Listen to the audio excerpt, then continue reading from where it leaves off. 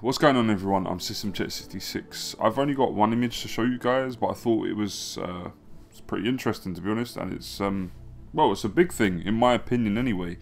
This is the first look at the STARS helicopter. I'm not sure if it's Bravo teams or Alpha. I'm not sure if Bravo team are going to play a part in this adaptation, or it's just going to be Alpha or the two combined. I don't know, to save time, you know, etc, etc. But I do think this looks good. It does. It's got the camo print. It looks pretty close to what the STARS would use, and the surrounding area, which is, you know, supposed to be the Arklay Mountains and the Arklay Forest, looks like the Arklay Forest. I'm happy. So the things that I can add to this video, because it's going to be quite a short one, I feel like maybe they're going to have the ending of the first game as the prelude to the film. You know, the intro, they escape the mansion, we get a look at like Lisa, Trevor, a tyrant maybe, you know, Chris and Jill, along with, I don't know, I'm hoping Barry and Rebecca, but they're not going to play a part in this film, I don't think, because it doesn't seem like they've been cast. But hey, they've just cast Irons recently, so that just popped out of nowhere, so maybe they will show up, who knows, or maybe they'll just be sort of like, I don't know, like no-name actors filling in for Rebecca and Barry, who knows. But there's either two ways this can play out. This can play out during flashbacks, so as we're watching the story of Resident Evil 2 unfold in this adaptation, or their version of it, there can be flashbacks back to the, you know, the Arklay Mountain incident, or it can start off ending with this and then beginning with the story of Resident Evil 2. You know, I think Jill and Chris, being that their actors are quite well known, they're quite high profile actors, I believe they are going to be in this film, even when the Raccoon City incident is happening. It would be a bit strange for them to cut between the Arklay incident and the Raccoon City incident. That would be a bit weird, so I don't think it's going to do that. So there's either two ways it can go. It can have flashbacks to the Arklay incident, or it can start off with the Arklay incident and then go into the second game story.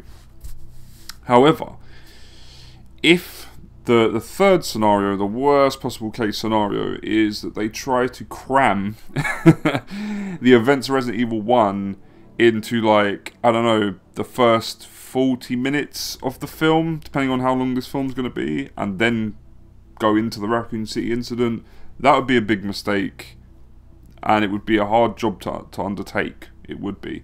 So, yeah, I feel like, you know, they're going to do that, and if this film succeeds, because Resident Evil 2 by definition is a lot more action-packed and a bit more grandiose, so kicking off with that story, even though myself and a lot of fans and friends as well don't think they should really start with the second game. Everybody agrees they should start with the first game's story and the mansion incident, but that's how it's panning out. Do you know what I mean? That's how they're doing it. So, you know, they want something to be a bit more bombastic and more zombies on screen at any one time, you know, and things to just feel a bit more tense and claustrophobic. Well, not claustrophobic, because that would be the first game, but to feel a bit more tense and, you know, like the characters are out of their depth. Do you know what I mean? Number 2 is a bit more bombastic, like I said, compared to the first one. The first one's more of a creeper and a slow build. So if this film does do well, I reckon they're going to do a prequel, and you're going to find out 1, 2, 3. They're going to find out what happened during the mansion incident, so that's cool, and where Lisa, Trevor came from, things like that. So we'll have to see. We'll have to wait to see. I want to see trailers, more info, more pictures, but I'll keep you guys updated. I'm covering this film up until its release. I will finish off by saying that I am impressed and I have high hopes for this film. You know, I know they're casting some characters very different to their video game counterparts, but you've got to realise that, you know, sometimes it's going to happen. Where do I feel with it? I don't know. I'm a little bit jumbled in terms of my mindset, in terms of things like that. I feel like they can pull it off. I do. And once we get to see these people acting on screen, I think they'll do it. They'll do a good job. At the same time, you know, the other side of me is like, well, I could be burned by it. But if I'm burned by it, I am.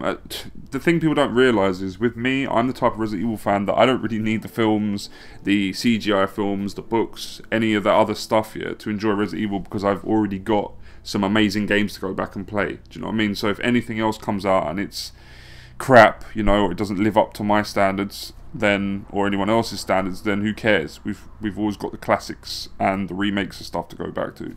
But as it stands, the helicopter looks cool, the Arklay Forest looks great, you know, and some of the sets and the costumes and things that I've seen yeah, I'm impressed. I'm happy with how it's turning out at this point in time, at this moment. We don't know everything yet, you know. We need to see more, don't we? At the end of the day, these are just little tidbits and snippets, and a little look into what's going on set and stuff. But I want it to be good. I want it to be good. A lot of people seem to think that Leon's costume isn't his costume. It is from the remake. That's the costume he wears from the remake. So it's actually quite spot on. It's not the old school costume. It's the one from the new game where it looks a bit more realistic. And that's to be as expected. That it's going to be looking more realistic. So yeah, I feel like they're going to go for the updated costumes. Claire's going to have her, you know, leather jacket, her biker jacket, and the jeans, the skinny jeans. Chris is obviously going to adopt his Stars uniform. I'm hoping. I really want that. I really want that to happen. You know, them use his Stars uniform as well as Jill's uniform. Don't know if Jill will have her costume from Resident Evil 3. Maybe from the updated version.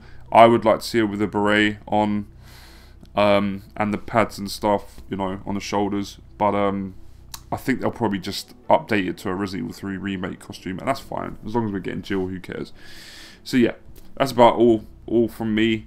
I hope you enjoyed the video. If you did, hit that like button. Keep subscribed to the channel. I'm going to be covering this film, you know, for the months to come, and yeah, hopefully it turns out good. Fingers crossed. Anyway, I've been System Check 66, and I'm signing out.